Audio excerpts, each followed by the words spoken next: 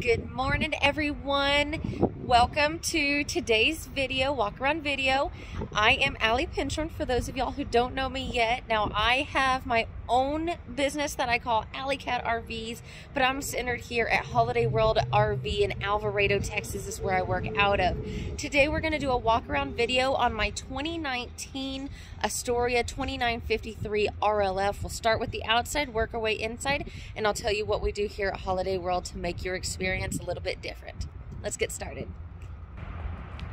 Zoom out. We're going to start here, like I said, with the outside, starting with the front cap.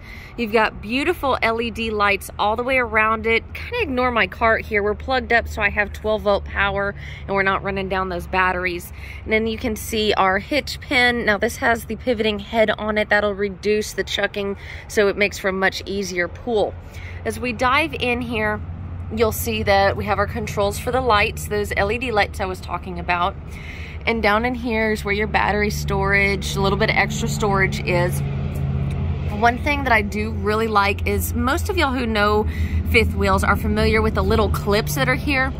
They actually put the magnets here, which makes that so terribly nice. Got a few little minor scrapes there. I'm gonna show y'all not only the features, but anything that y'all might need to know if y'all were going to come look at this in person. I have a lot of customers who come from long distances, and I want them to know exactly what to expect and the goods, and sometimes if there's any bads. Let me swing back around here, speaking of that, and I do want to disclose and show y'all right here we've got a little bit of marks, it looks like from probably some rock chips. That's very typical to see on the front cap, very common. But again, I want to disclose that this is a pre-owned unit. And you've also got a little dent here. Who knows where that came from, but you know what? It's there. Looks like everything is still sealed excellently, but that cosmetic mark is going to be there. Let's walk around the other side and look at the off-door side first, and we'll work our way around. I want to show the whole unit here, and we'll go down the side. You've got a couple of spots of discoloration. Looks like maybe where the clear coat has come off. So you can see right in here, it's nice and shiny the way it's supposed to be. And then you've got a couple marks. Let's zoom up here so you can see that one, where it looks like that clear coat has come off for some reason up there. Might just be some sun wear. It's kind of hard to say. Now, this is going to be one of your propane bays. The other one will be on the other side. Now, we will include new batteries if they are not already in excellent condition. So you either get excellent or brand new battery, and then you'll get these propane tanks will be filled. That's just part of what we do. This is going to be your storage bay. Of course, the power cord is going to be included. Very lovely open storage bay. There's nothing here that, you know, sticks out that's gonna get in the way of using this area. It's a very nice large area, and you have your automatic leveling system right here. So this trailer is equipped with auto level. Your convenience center is going to be located here to the side. Your spray port works like an outdoor shower. So you hook up that hose to there, and now you've got a nice place where you can rinse off your dogs, cats, and husbands and shoes. And your city water, your black tank flush connection is right there, and then your hot water bypass, as well as your satellite connection. Your water heater is going to be a 6-gallon. It'll work off of gas or electric, and then that's going to be your outlet for your furnace.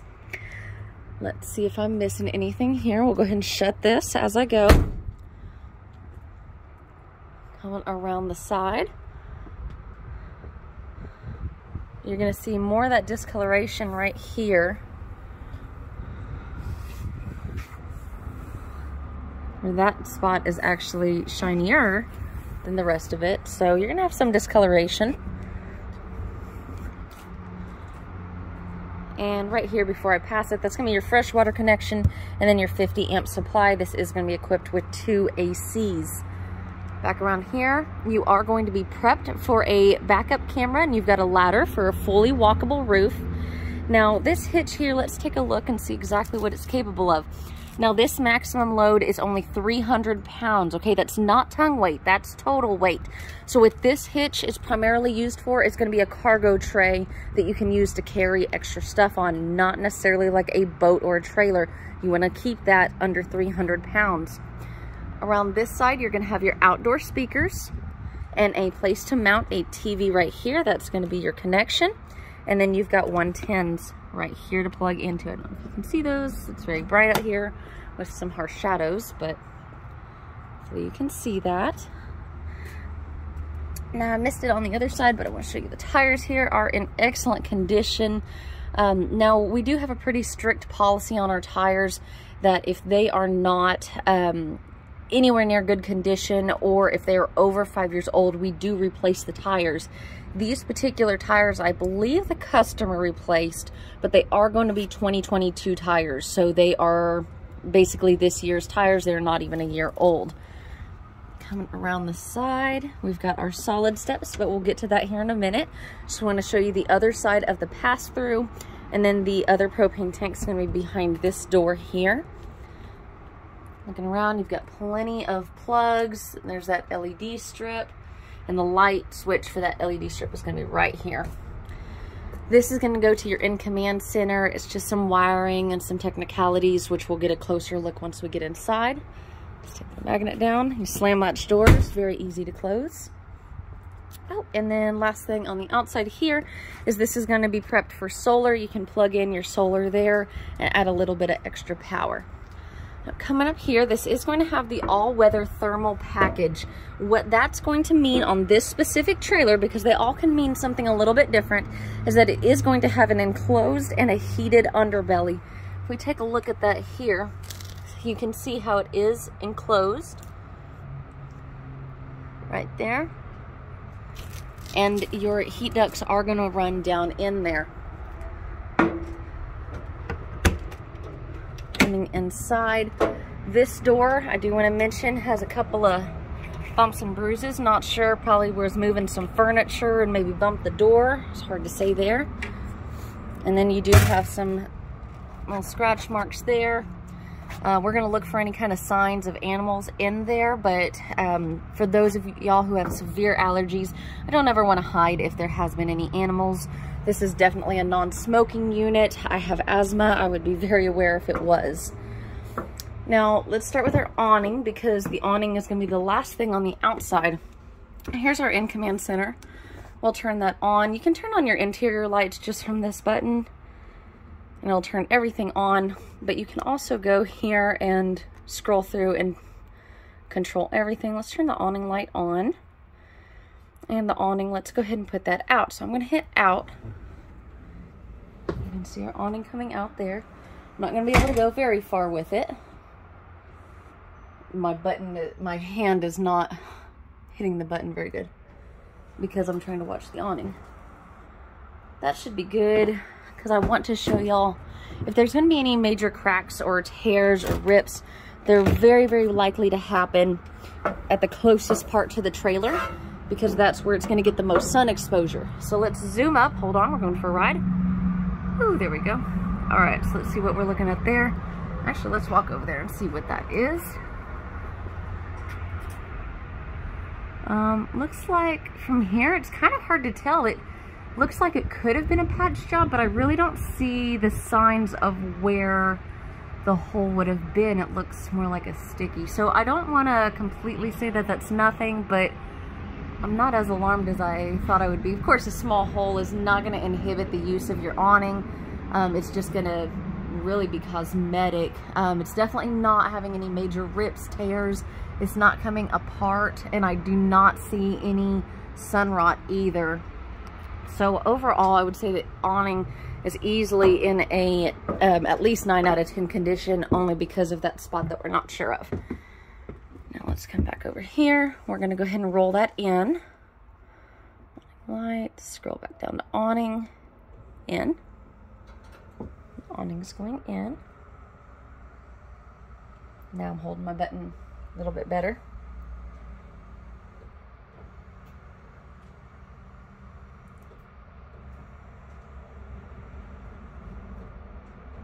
It also might be doing that since I'm only working off of the 12 volt power here.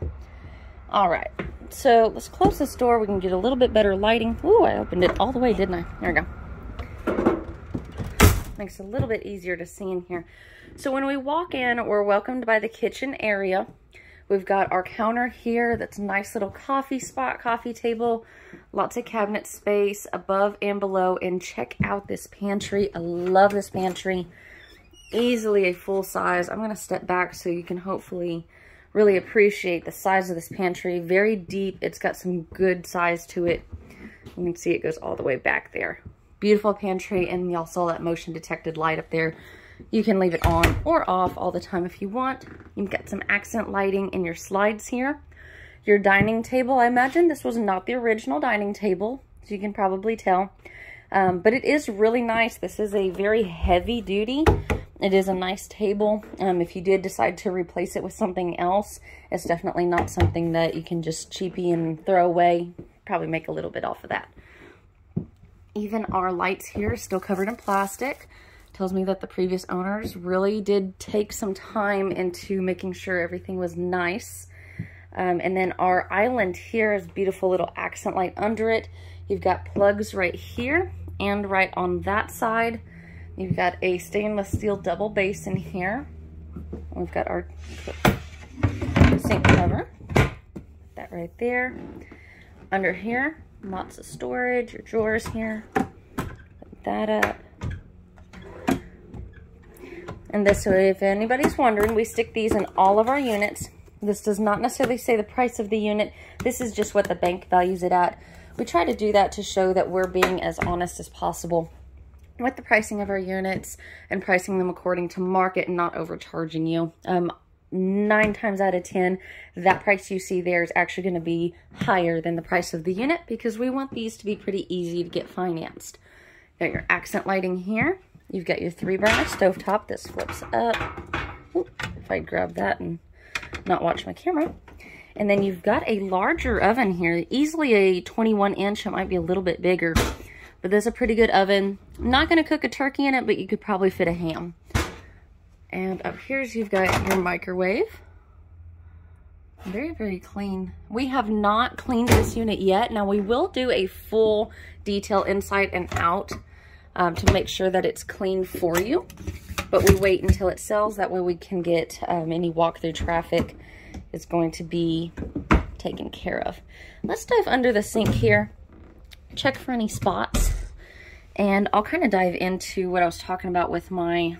I can zoom up and get the light on here. A little bit of wear and tear from them using it. But I don't see anything under here. That panel is really here just to make it look pretty.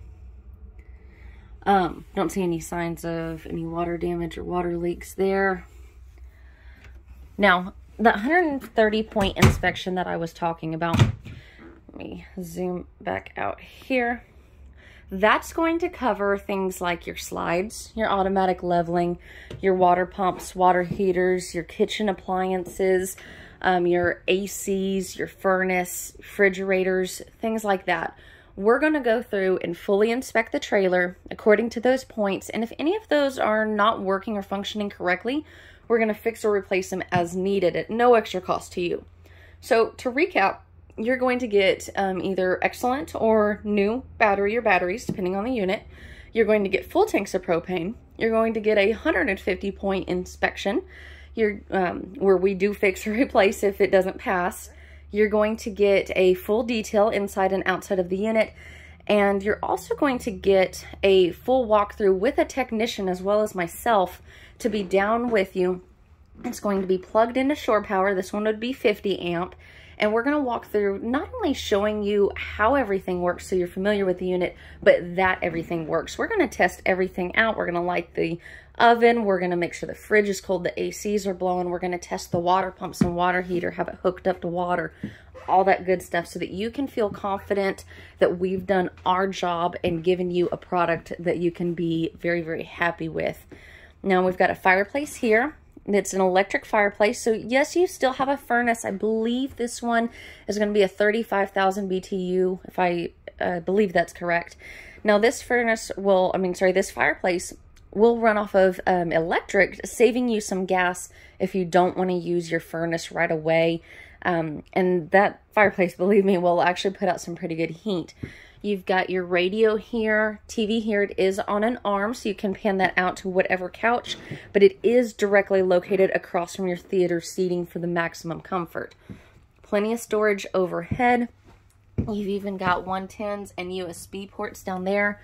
The couch and the, which this is going to be a sleeper sofa, and your theater seating, excellent, excellent condition.